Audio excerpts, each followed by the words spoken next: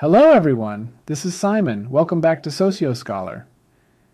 In the previous lessons, we learned about the basics of functionalist social theory and classical evolutionism. Today I'm going to talk about the big fish of the functionalism tank and his ideas, Talcott Parsons, the American sociologist who had a big influence on social theory. Talcott Parsons was the kind of thinker who could take the chaos of human behavior and turn it into a neatly wrapped package of theories. So let's get down to business. As fundamental as functionalist thinking was to sociologists, until the mid-20th century, it appeared to be a somewhat scattered assembly of concepts and ideas. However, Talcott Parsons played a crucial role in turning functionalism into a way of thinking about society, into a theory that could explain all human behavior. He borrowed ideas from other thinkers like Spencer, Durkheim, and Freud to understand how societies work, how people interact, and how modern life shapes us. One of Parsons' key interests was a question posed by a philosopher named Thomas Hobbes. Hobbes wondered how we could live together in an orderly society when people are naturally self-focused. Parsons wanted to solve this puzzle within his own theory. To answer Hobbes' question, Parsons came up with a theory about how and why people act. He identified 5 parts to any action: the person doing it, the actor; what they want to achieve, the goal; how they plan to do it, the means; where and when they do it, situational conditions; and the cultural rules or values that guide them, norms, values, and ideas. These elements form what Parsons called a unit act. According to him, every social system or society is made up of these unit acts, and these acts, guided by cultural rules or values, help society keep going the way it does.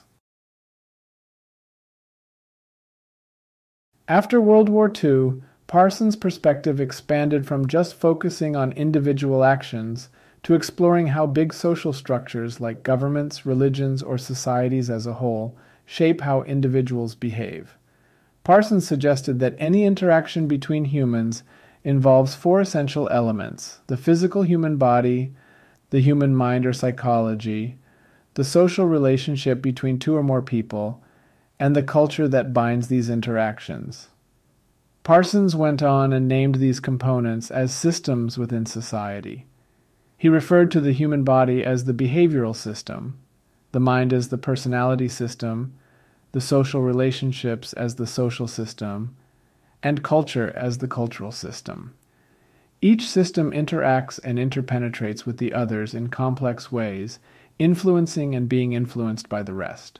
Parsons asserted that our shared culture guarantees a basic level of coherence within both our individual personalities and our social systems. It also ensures some level of connection between these 2 systems. This means that our culture helps to shape our identities and behaviors, and in turn, our interactions and social structures. In Parsons' theory, roles play a big part. A role is like a job or a part you play in society, such as a teacher or a parent, and with each role comes a set of rules or expectations. These roles make social life more predictable and ordered. For example, a teacher is expected to provide education, while parents are expected to care for their children. For Parsons, culture is important because it tells us how to act in our roles. It helps keep society working smoothly by setting out what is acceptable behavior for each role. If someone breaks these rules, there can be consequences, like people disapproving of their behavior or even formal punishment. Parsons also believed that during our childhood, we learn to accept these cultural rules as natural or the way things are. This process is called socialization. So, as a child learns to say please and thank you, according to Parsons, they are internalizing cultural norms that guide behavior, and by accepting and following the cultural rules related to our roles, we help keep society running smoothly. So, that would be my short lesson on how Parsons systematized functionalist thinking, but this was just part 1.